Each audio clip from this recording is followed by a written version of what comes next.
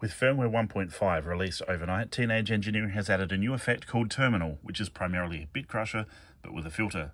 They've also added a very useful mixdown or bounce function called Mixdrop. Uploaded a video just before on Terminal. Let's have a look at the Mixdrop function. So in this test, this is a little loop that I recorded off the piano the other night. Just from the built-in mic, had this sitting on the music rest of an upright piano.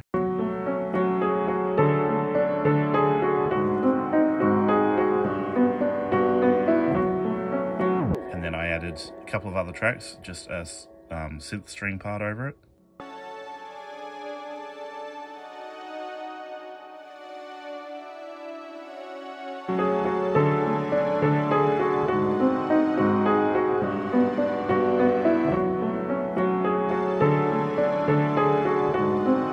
And I also added a third part with a lead line.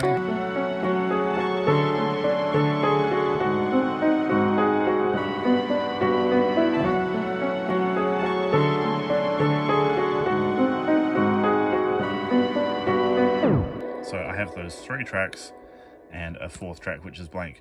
Previously, I could have selected track 4, turned on the resampling with shift on the microphone button and recorded from the ear and recorded down. But to do that, I would have had to have turned off the master effect, turn off the drive and the compressor, change the recording level, and a bunch of other things so that the track 4 mix down of tracks 1 through 3 sounded exactly the same. Now you don't have to do any of that. So it was always possible in the OP-1 field to have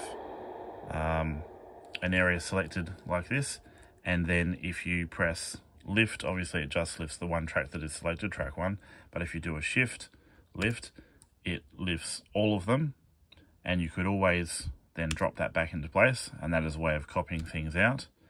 However, what you can do now, which is different, just get rid of those. Now if you shift lift as before to lift them all up and drop them back into place if you want to. Now if you select a track, any track at all, and you shift drop, it's going to do a mix down of those other tracks into one single track. And that is very, very helpful. And it does sound exactly the same.